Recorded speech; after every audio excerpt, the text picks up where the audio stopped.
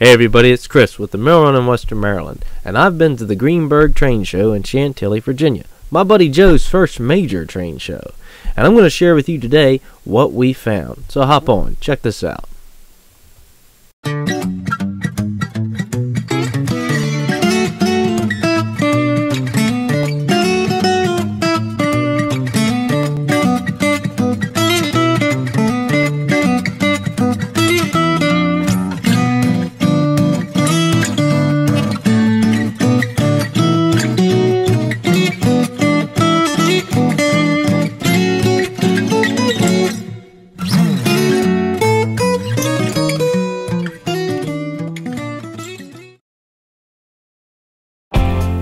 First item on the docket is this 080 Rivarossi.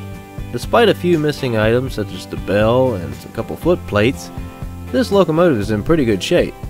And it features a lot of Rivarossi's details such as the metal handrails and the working metal valve gear. It also has KD couplers. My buddy Joey's just getting started in the hobby and needed a good locomotive. And after seeing this thing run, it was well worth the $30 he spent on it.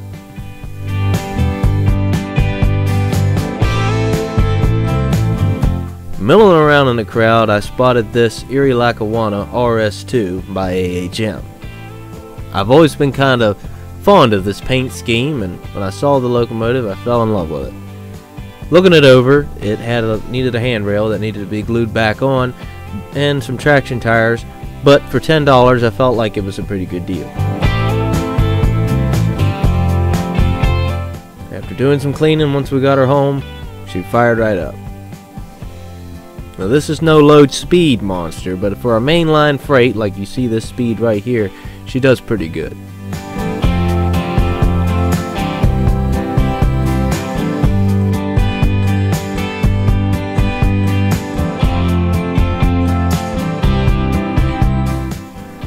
While we're talking about RS2 AHMs, my buddy Joey picked up this RS2 in a Santa Fe paint scheme at the train show.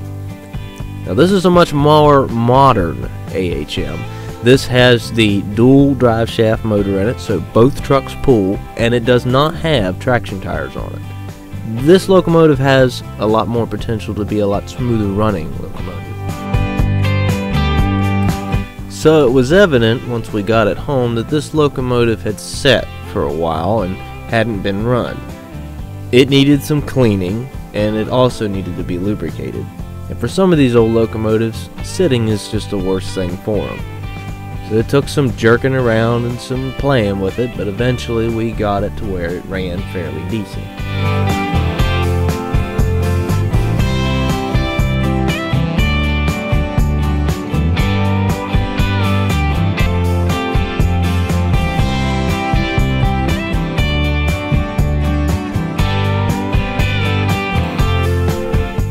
So we feel like the potential's there, and I think it was worth the $15 that Joe spent on it. Typical AHM.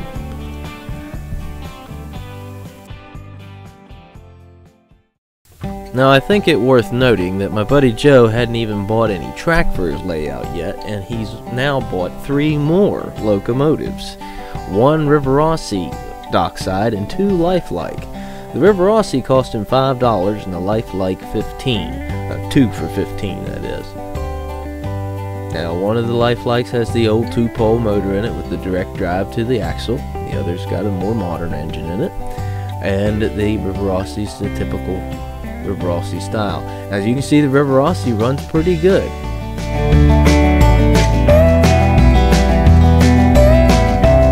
It took a little extra play with the Lifelikes, but they roared right to life.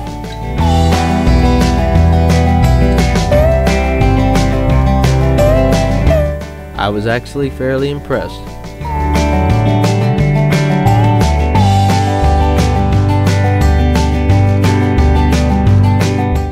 The one vendor was so desperate for Joey to buy the Dockside, he threw in this caboose.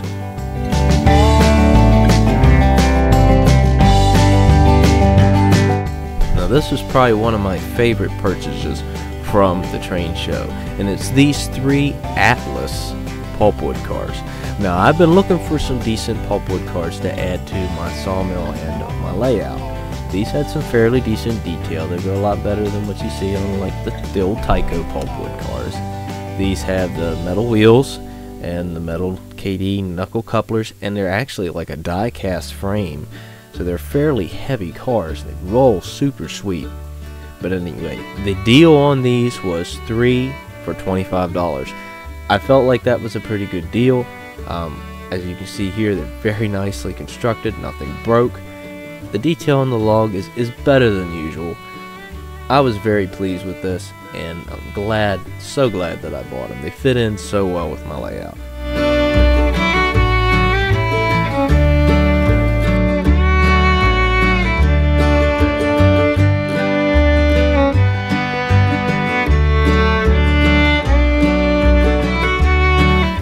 Buying anything used at a train show or a hobby shop, you take a chance. And I took a chance on two 280 model power tender drive steam locomotives. I had a project in mind for these, and they showed some potential at the show. They did fire up there, but once I got them home after many attempts, one of them, the motor's so weak it won't even pull. The other one ran for maybe 30 seconds and the motor literally caught fire. So, took a loss on those. But I'm still weighing some options on possibly repowering these things somehow. So, stay tuned for that. That might be a future video.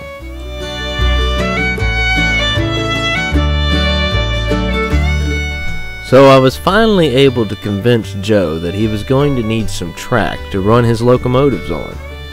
So he picked up this massive box of Atlas track for $35.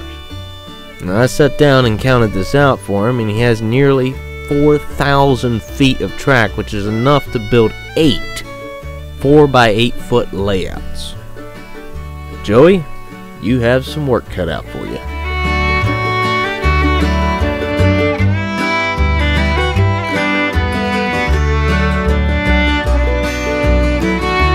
Just goes to show that model train shows is probably the best way to get started in this hobby. So you can see Joe spent $100 and has more than enough than what he needs to get started.